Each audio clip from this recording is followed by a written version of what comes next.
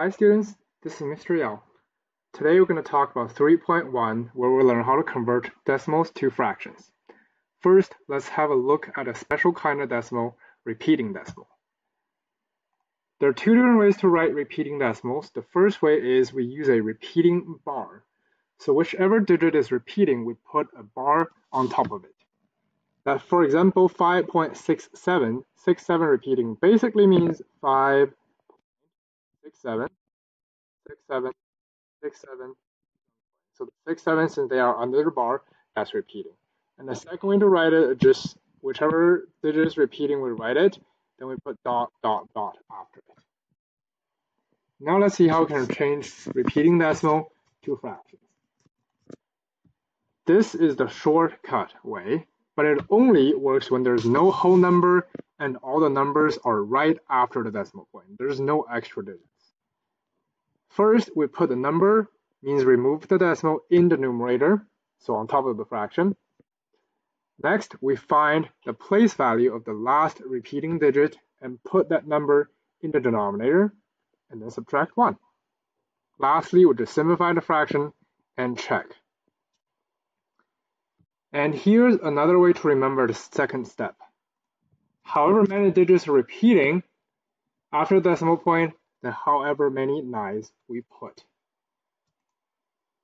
For example, 0.4545 repeating, we can actually just put it as 4, 5, because we see there are only 2 digits repeating, so we put it over 2 9s. If you want to look at the arrangement way to actually deal with step 2, it's basically saying there are 2 decimal places, so that's the hundredths place. It should be 100 minus 9, still 45 on the top.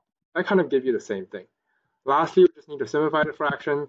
The top and bottom divided by 9, so we got a 5 and 11. So it's 5 over 11.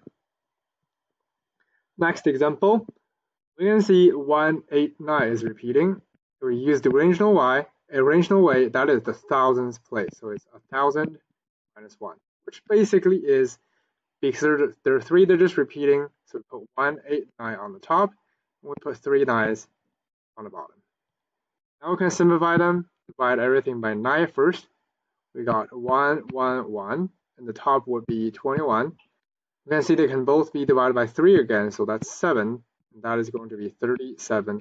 Finally, 7 over 37. Now let's try a few more examples. Same thing, 57 over 99, they can all be divided by 3, so 33 on the bottom and 19 on the top.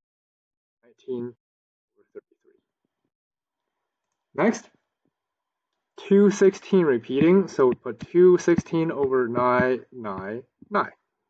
And we can see the top can first be divided by 3, which is 72. The bottom is 3, 3, 3.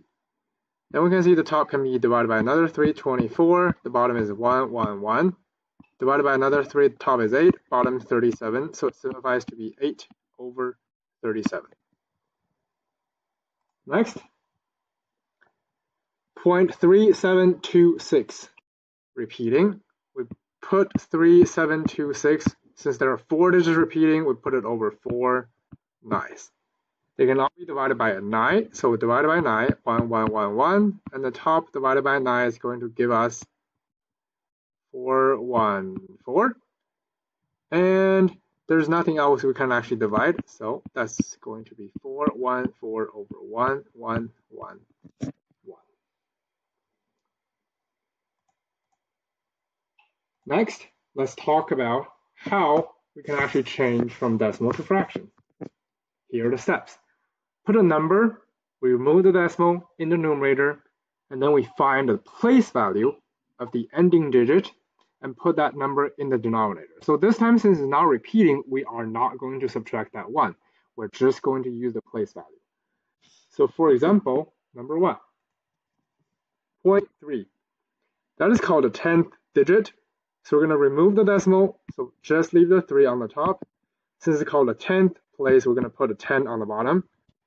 And 3 over 10, there's nothing to simplify, so that is our final answer. Number 2, 4, 5. We're going to remove the decimal point. Since that is the hundredths place, we're going to put 100 on the bottom. The top and bottom can both be divided by 5, so that's leaving us a 9 and a 20. Simplifies to be 9 over 20. Next, 283. That is the thousands place, so we can put 1000 on the bottom, and that cannot be simplified, so that is it. Last one, remove the decimal point, we got 22. Since this is the 10th place, we're going to put it over 10. Both the top and bottom are even, divided by 2, we got 11 and 5, so final answer 11 over 5. Now we can have a look at how to change from fraction to decimal. We just divide the top number by the bottom number. You just type in your calculator. So for example, number 1, 3 over 5, we just type it as 3 divided by 5, and that is going to give us 6. That's how we change into decimal. Next, 2 over 3 is going to be 2 divided by 3, which when you type into your calculator is going to be 0.666, and keeps on going. If the question asks you around, say 100th place, since that is a 6, you're going to round it up. It's going to be 0.67. Next is 4 over 11, so we type in your calculator as 4 divided by 11. That's going to give you 0.3636, and keep on repeating. If a question asks you to round, then we look at it as a 3, we're going to round down, so it's 0.36. Last one, 3 over 8. You can type it as 3 divided by 8. Type in your calculator, that's going to give you 0.375. That's everything for 3.1. Thank you.